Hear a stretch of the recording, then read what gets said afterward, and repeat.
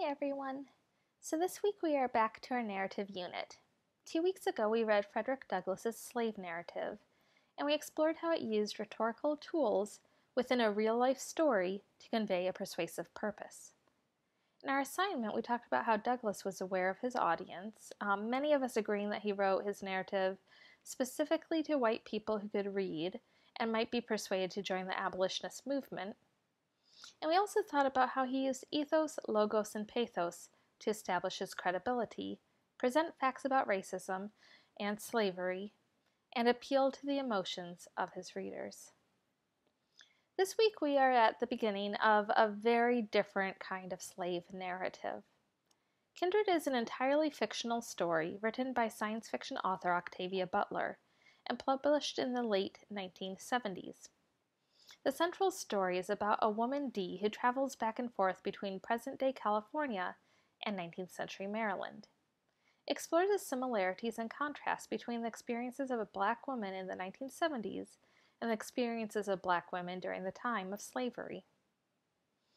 In 2 weeks, we will be writing comparison and contrast papers about the relationship between Narrative of the Life of Frederick Douglass and Kindred. So part of what we will be doing over this week and next is thinking about how we already see comparison in Kindred. But we also will be thinking about how a fictional story can have a similarly persuasive purpose, just like a nonfiction narrative. In one of our readings this week, I tried to provide a bit of contextual information to help fill the gap between Frederick Douglass's time and Octavia Butler's. Please do check out that information about Jim Crow laws and keep it in mind as you read the early chapters. In this video, though, I want to provide a different kind of context. And that's talking about the way that this novel borrows from the science fiction genre to communicate its message. While the only real science fiction plot element to this story is the time travel, Kindred does do some of the things that science fiction is known for doing. If you think about some of the science fiction that you're familiar with, you might notice that science fiction allows us to explore ethical questions about who we are, how we relate to the world, and how we relate to technology. Stories about artificial intelligence, for example, might ask us to consider what makes humans uniquely human.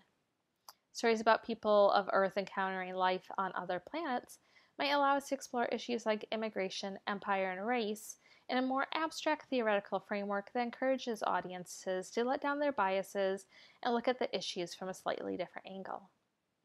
Ultimately, a lot of science fiction stories are concerned with relationships between people who are different from one another, between humans who are competing for resources, and between humans and technology. In a story like Kindred, borrowing time travel as a device out of science fiction similarly has a rhetorical purpose. It allows the narrative to draw parallels between two distinct time periods. On the one hand, this novel takes place in the 1800s in a world where black people, and black women especially, are treated inhumanely and are victims of grave injustices because slavery is legal. On the other hand, the novel also takes place in the late 1970s, over a decade after most Jim Crow laws were formally abolished and the Civil Rights Act and the Voting Rights Act were passed. Just like science fiction uses futuristic ideas and technological advancements to take real-life issues and deal with them in a slightly less reactive setting, so the use of time travel in Kindred allows Octavia Butler to not only think about what life was like in the 19th century, but also to consider what continued effects that legacy has in the United States today. The novel asks questions about what has changed and what still continues in the present day of the narrative. I'll mention this in an email I send to the class, but I also want to mention it here. Kindred deals with some heavy subjects. It describes the effect that slavery had on black women both sexually and in terms of mental health. For some of us, these are especially difficult subjects, but I think that they are important subjects for us to be aware of, to read about, and to discuss.